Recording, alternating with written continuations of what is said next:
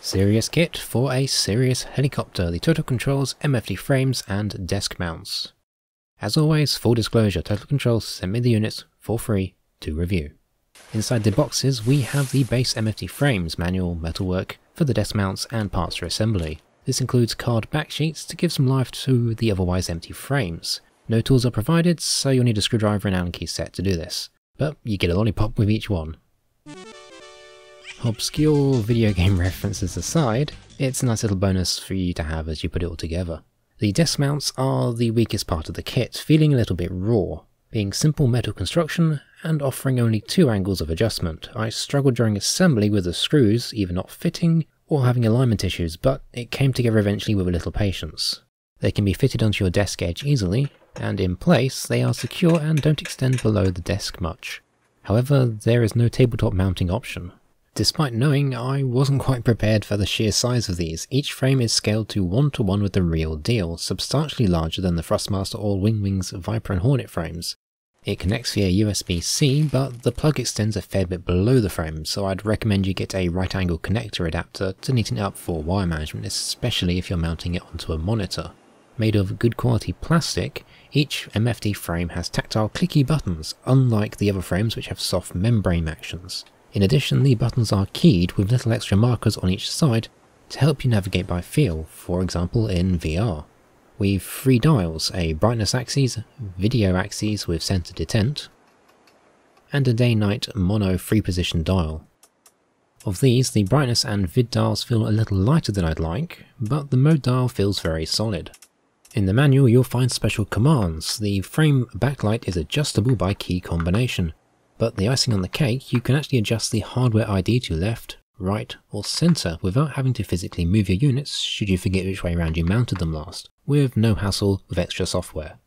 DCS has built-in Apache and CPG keybinds, making it a truly plug-and-play device, although Total Controls do also offer the profiles on their support page, allowing you to use the 2 in either cockpit right away. To get the most out of them, I would recommend mounting them onto a screen. I use Velcro myself, but you're going to have to DIY a solution as no official screen is available. With a display behind, it's easily far more fun and usable. However, to have this working, you do need to be comfortable creating your own custom monitor Lua file to export the MFDs to the right location. Now, DCS unfortunately has an issue with display exports. They're darker than the one in the cockpit, so much so it can be hard to use even the TAD in the Apache. The best workaround I can offer is to open the display calibration on Windows and raise your MFD monitor gamma until you get a similar image to that in game, at the cost of blowing out the gamma for your desktop. Apache MFDs being so unique in DCS, it's a serious bonus to have a replica, making interactions with your systems far easier. In particular, selection of the acquisition source or menus, with the shortcuts provided, speed up an appreciable amount versus the mouse, reducing time that you spend not holding your HOTAS, which is especially valuable when you're flying a helicopter. Now, attempting to use a 5x5 button frame like the Viper or Hornet just won't do the job by comparison. But sadly, also because it's unique, you're going to struggle to use it outside the Apache. There's no other included control profiles, but you could jury-rig some keybinds for a 5x5 button MFD aircraft. The JF-17, being the most similar, works a little bit better if you don't mind the square squashed aspect ratio. Those without screens might want to consider somehow mounting the Thrustmaster frames inside the Apache ones. So it's very much a single purpose item for anyone who mains the Apache, and that's going to be the kicker. It's more expensive than the Thrustmaster or Wingwing MFDs, and whilst higher quality than both, it is bespoke to the Apache, limiting your use cases, making it a very niche item at a significant price, so I would not recommend it unless you are very heavily into flying the Apache.